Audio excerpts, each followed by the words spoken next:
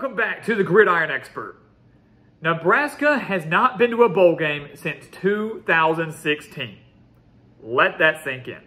One of college football's blue bloods has not been to a bowl game since 2016, but Matt Rhule is hoping to change that in year one. The Cornhuskers, guys, we know, have gone through a very rough stretch of football over these last 6-7 seasons. Matt Rhule, a guy who transformed Temple, a guy who transformed Baylor into contenders, a guy who didn't pan out very well in the NFL, but that's okay. He's shown that he can be a program builder, is now coming to Lincoln to try to make the Cornhuskers a contender again in the Big Ten. And we are here today to break down Nebraska's schedule for this upcoming college football season to see if he can do just that in year one. So welcome back to the Gridiron Expert, guys. We're so glad that you could join us today. As always, please continue to like, comment, subscribe, share our videos, and of course, check out everything down in the description below because we have so much exclusive content over there for you guys to get through this offseason. Because I'm going to tell you something. Here at the Gridiron Expert, football never dies. Football never dies. It never ends. The season's always going on right here at the Gridiron Expert. We want you to take advantage of that. We want you to be a part of that. We want you to become a part of our GE Nation so you can talk college football with us year round. So let's take a look at Nebraska, right? This is a team that, again, no bowl since 2016. Another heartbreaking, frustrating 4-8 season in 2022. A 4-8 season that easily could have been so much better because Nebraska had 5 one-possession losses. 5 losses by 1 possession. They just win 3 of those. They have a 7-win season, a decent bowl game, and maybe Scott Frost is still on the sideline.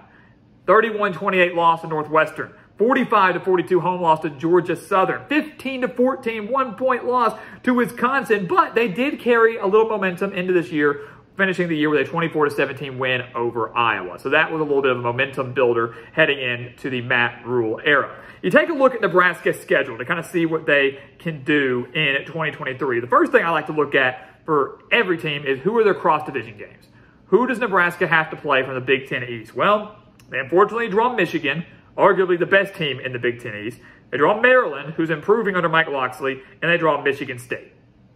Michigan State, so-so. They do avoid Ohio State, though, and they do avoid Penn State. The top 3 teams in the East are Michigan, Ohio State, and Penn State. They avoid 2 of those, so that certainly is a plus for Nebraska. You take a look.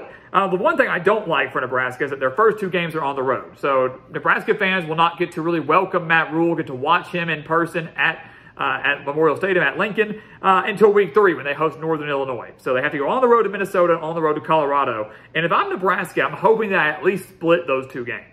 The Minnesota game will be tough. That was another 1-possession loss last year. The Cornhuskers lost 20-13 to the Golden Gophers, but obviously a team that, you know, is losing a lot from last year. PJ Fleck, usually around an 8-9 win team. The defense is going to be the biggest thing. So can Matt Rhule generate enough offense to exploit this Minnesota defense? That's the storyline there. Second week, on the road at Colorado, it's the Deion Sanders show. How well will all Deion Sanders transfers pan out so early on in the year? That's a very winnable game for Nebraska. Colorado has a lot of talent. They have high expectations and finally have excitement surrounding that football program. But from a coaching standpoint, Matt Rhule owns the edge.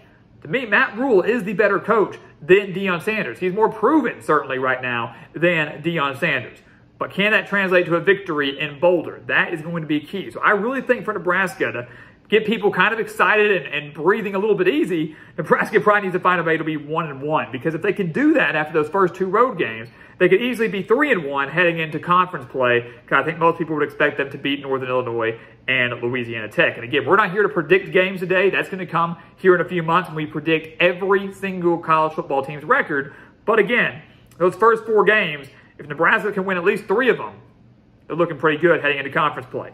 You get into conference play, and it's pretty tough. I mean, when you really look at it, and I don't know if there's really one key stretch that we can point to, but we'll just kind of go through each game here. I mean, you start with Michigan, a national playoff semifinalist last year where they fell to TCU, ran the table in the Big Ten, perfect 13-0 before taking their first loss to TCU. Nebraska lost to the Wolverines 34-3.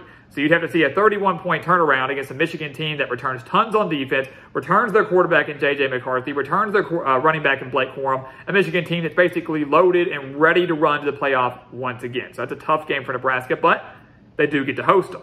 On the road to Illinois, they lost to the Fighting Illini 26-9 last year. Illinois losing a lot as well, including their star defensive coordinator and Ryan Walters, who will be coaching at Purdue. But playing in Champaign is not easy. Brett Bielema has transformed that program. They're no longer a laughingstock in the Big Ten. So playing on the road is going to be tough. And they lost by 17 again at home last year to the Fighting Illini. They get their bye week. And I think they get 2 games at home that are very, very winnable for Nebraska. And that's kind of a breath of fresh air, right? They played Northwestern, who they did lose to last year, 31-28 over in Ireland. But this is a Northwestern team that, again, under Pat Fitzgerald, I never want to count them out, but has really disappointed these last few years. And you can't help but wonder. Everybody says, oh, Pat Fitzgerald has one bad year, he's going to rebound with a good year. That wasn't the case last year. Northwestern was terrible again last year. I don't know if he's going to be able to right the ship in 2023. At home, off a week of rest, would be a great recipe for Nebraska to get a win, especially if they've dropped maybe 2 in a row to Michigan and Illinois. Purdue only fell to Purdue 43-37 last year, another one of those one-possession losses that we mentioned. Well, now Purdue, yes, they landed Hudson Card, the transfer quarterback from Texas, but Aiden O'Connell's gone. I'd take Aiden O'Connell over Hudson Card right now. Ryan Walters is the new head coach at Purdue, so the Illinois defensive coordinator last year that held Nebraska to 9 points.